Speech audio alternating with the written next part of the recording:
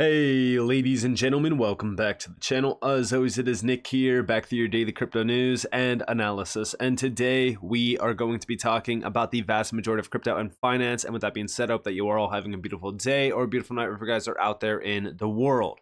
So it has definitely been a crazy week already for crypto, and it's only Wednesday. I have been mentioning a lot of things around these ETFs, specifically targeting the idea of manipulation.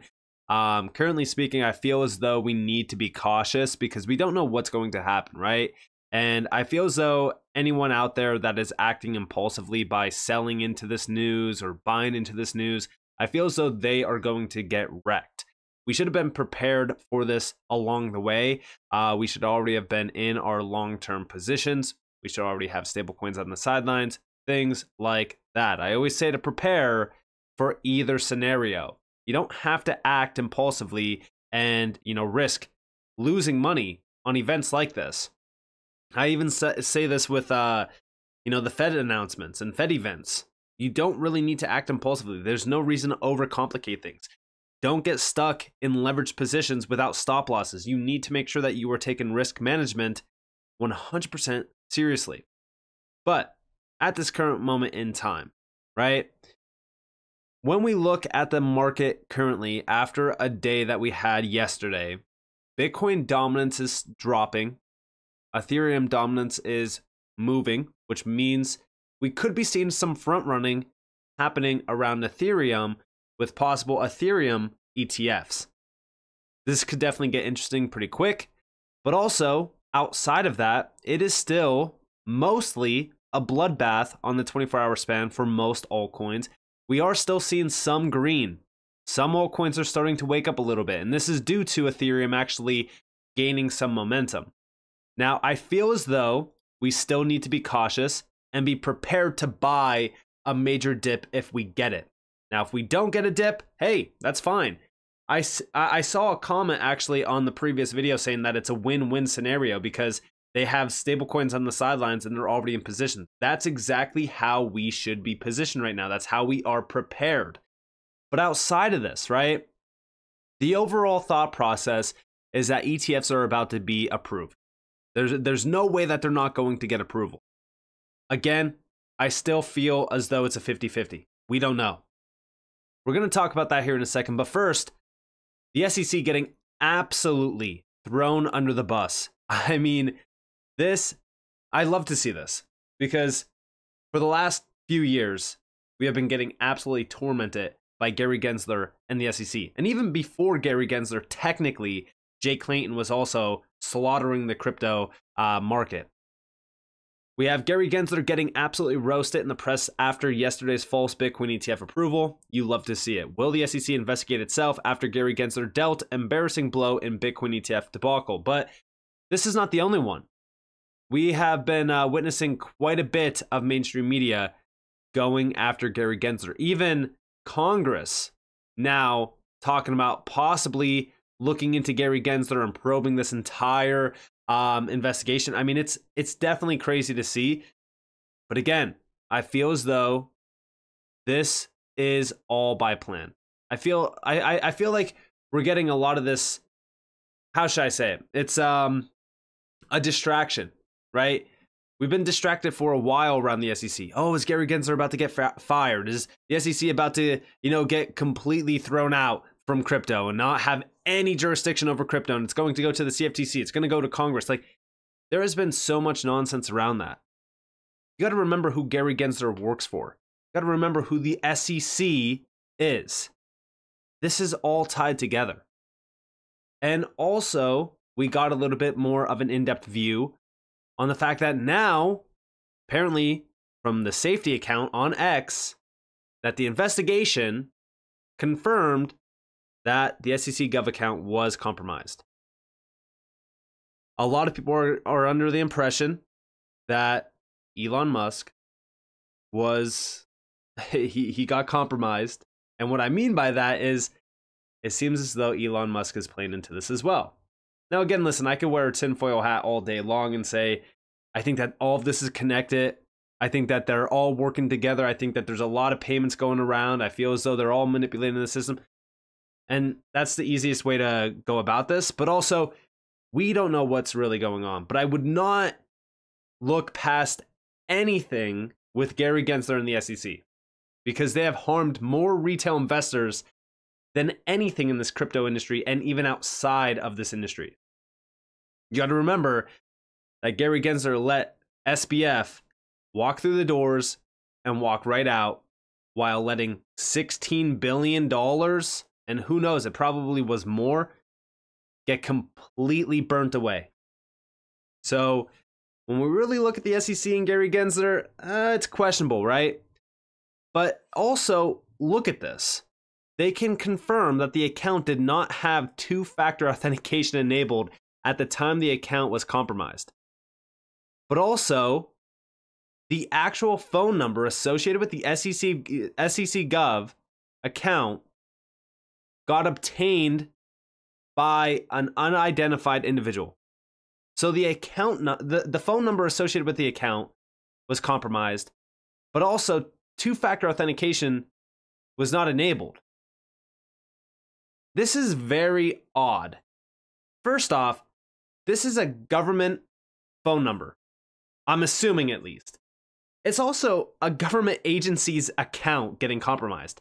And the timeline between the account getting compromised and Gary Gensler talking about how the account did get compromised is just very suspicious. And we've talked about it, right? But I feel as though everyone is still refreshing Gary Gensler's account, the SEC Gov account, and it's all in anticipation for an announcement regarding the ETFs. Now, a lot of people came to the conclusion that the ETFs are going to get denied because of the post yesterday. We don't know, and we can't come to that conclusion. Like I said, this is a 50-50. And really anyone, jumping into positions right now to long or short are merely just gambling. Obviously, if they have stop losses in place, which you should always do if you are leverage playing, then hey, that's fine. But I feel as though everyone is hopeful for the approval, which means that we probably get the opposite. But again, who knows, right? Anything can happen. But this was from the 9th. This was from yesterday when we did get the compromised account tweeting out about the ETF approval. But here we have Justin, Spot Bitcoin ETF applicant. Valkyrie co-founder says he expects approval on Wednesday and trading on Thursday, which I don't believe that this is going to be the case, in my opinion. Of course, I could be wrong. And I welcome me being wrong because it means that the market is probably going to erupt a little bit. But also, everything has been aligning for the idea that the market is going to be so damn bullish in the short term.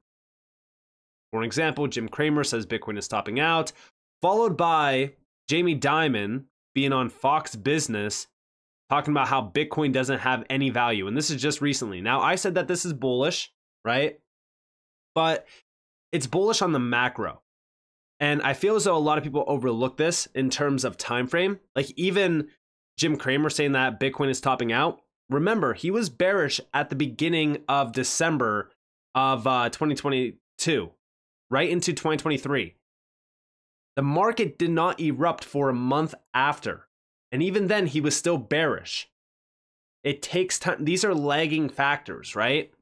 So in the short term, we could still see a major opportunity. We could still see a major crash in the market, and I'm going to be addressing that here in a second. But we have JP Morgan CEO Jamie Dimon says Bitcoin doesn't have value. Meanwhile, JP Morgan is an authorized participant for BlackRock's Spot Bitcoin ETF. And check this out. There's also new regulation coming on Bitcoin, and you famously said recently that you would shut it down if you were in government. Can you give us more clarity on that? What I've always said is that Bitcoin doesn't have value, and I don't care what people do with Bitcoin, but what I was also pointing out is that the actual use cases are sex trafficking, tax avoidance, anti-money laundering, terrorism financing. It's not people just buying and selling Bitcoin.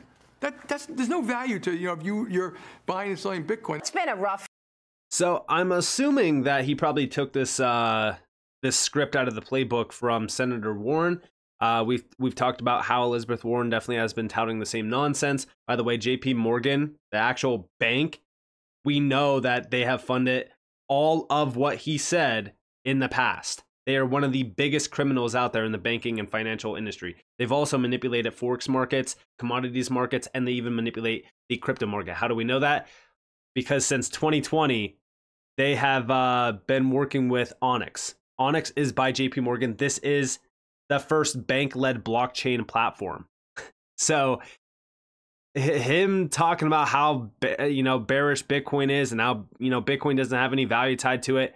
All it is to gain dominance over the market. That's all it really is. They're terrified of, the free market. And when I say the free market, I mean a market that is not controlled by any big player like JP Morgan. That, by the way, back in like roughly March, April of 2023, they controlled 10% of all US bank deposits. So when we're talking about the manipulation and the monopoly game that is being played here, JP Morgan definitely is number one at that. But let's talk about a few things. So on par with the ETF, right?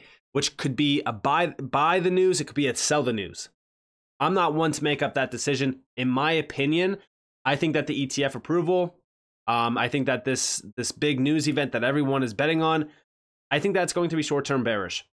That's my overall guess here. The reason why I say that is because there's far too much aligning for bullish market movement. So in the short term, give or take a week or two, maybe 3 weeks, it's going to be bearish. After that, the market's going to erupt. We also have major economic reports coming out this week. Today, nothing too crazy, but tomorrow and Friday, and remember, this data is heavily manipulated. A lot of it's false. It's not accurate, which we've talked about in the past as well. The Fed has been manipulating us for a while around CPI data and stuff like that. They don't even include significant things that matter for CPI. But nonetheless, we get a lot of these big reports. It's going to be questionable on what happens. But again, this is what could also make the market move in either direction. We still need to be very cautious here. As we look at Bitcoin right now, it is trading at about roughly 45, almost 0.6K. We have been trading against major resistance. I told you guys yesterday that the SEC, compromised account came at a perfect time right at resistance and caused us to sell off. So, and by the way, we wicked down to a nice area. The big thing that we are looking at right now on Bitcoin. So for an example, here you guys have the daily chart. The big thing here is just maintaining this trend line. So as long as we're holding above roughly, I'd say $42,000, we might get wicks below it. As long as we hold above $42,000, we are very, very bullish in the short term. If we lose this, things can get very ugly very fast. And we're talking about roughly the mid $30,000 range on prices on Bitcoin. Now, again, I would not write off a major market flush happening right before the big moves. I've talked about this in the past. If you go all the way back to March of 2020, so I actually have this trend line here that we lost just for an example. But either way, here you guys have March of 2020. Now, the market was not as bullish, right? It was starting. Then we got the major bearish, moves. This was unprecedented. We can't say that a March of 2020 event's coming. I don't think that it is. But there will be major pullbacks along the way at resistance. Like, for example, I've talked about this in the Discord. If we look at some of the price pullbacks here, like this alone was a 30% pullback. Right now, we're still very well green on the weekly. And if we do go back to the daily chart here, so if we go to the wick above resistance here, and we go to where we are at now, this is a 7.5% pullback on Bitcoin. This is nothing. Even if we came back down to test the trend line, this would be about roughly almost a 12% pullback. That is nothing. If we're talking about a 30% pullback or something like that, then you're addressing the mid $30,000 range, which is why I said that could very well happen. And remember, this was right before the market really erupted. This was the beginning stages of the bull run. This is January. So as we look at this space, yeah, I personally believe that this could be one of the largest opportunities that we have right now in the market. I think that this will be the last major opportunity to buy very, very cheap altcoins. And what I mean by that is it's not the last opportunity to buy during, the bull run, but it's the last major opportunity that we have to buy very cheap altcoins. Because if we do get that mid $30,000 range, there's going to be so much blood in the water. There's going to be a lot of pain. and also a lot of people panicking. During that time, you want to make sure that you are focused. Don't have your judgment cloud it. The reason why I'm bringing all of this up is because dominance is still around 50%. And we're on the 4-hour here. If we go to the daily, everyone has been saying Bitcoin dominance, it's topped out. Altcoins are ready. And although, yeah, right, when we look at Ethereum dominance is gaining some traction. But I personally believe that Bitcoin dominance does go higher in the short term. There will be pullbacks along the way on Bitcoin dominance as well. We have noticed this even in the past. If we go all the way back in time to the 2020 and 2021 bull run, I mean, look at the pullbacks along the way leading up to Bitcoin dominance really breaking out. There's going to be pullbacks along the way. So as we really look at Bitcoin dominance still being above 50%, this could cause a lot of pain for the altcoin market if we do have a significant pullback. And again, I feel as though the ETF news, the ETF, announcements and all of the mainstream media going crazy on bullish targets for Bitcoin. And we have, Jim Cramer being bearish. We have Jamie Dimon being bearish. All of this is at a time in the market where I just feel as though we're being manipulated, because think about it. They know Jim Cramer is a big signal for the retail sector to go against what he's saying. Everyone knows that we go against Jamie Dimon and all of the big players around the banking sector. So they're just merely utilizing them as pawns. That's all it is. They're playing chess against the retail sector. Again, I don't know what's going to happen. I don't know everything. I'm not perfect. I'm human. But if I had to make an educated guess on what's going to be happening, short-term pain, long-term gain. The long-term here is still very bullish. Short-term, I am slightly cautious here. And I do think that we do have a major pullback and a great buying opportunity. So we need to make sure that we are prepared for that. We need to make sure that we are ready for that in case we get it. Again, don't act impulsively. We're not selling any of our long-term conviction plays that we have a lot of confidence behind. I haven't sold at all. I do have stablecoins on the sidelines, 10 to 15% allocated just in case we get major swings to the bottom. Right now, I'm really focused on a lot of those categories and the industries that I've been talking about for a while being very bullish, aka gaming, AI, SocialFi, real world asset tokenization, Deepen, things like that. Those are the big ones to focus on. So with that being said, I hope you guys enjoyed this video. If you guys did, definitely leave a like, subscribe, turn notifications on because I'm free content. You guys are more than welcome to follow me on Twitter and join the free Discord in the description below. And with that being said, guys, it's been Nick. Peace out.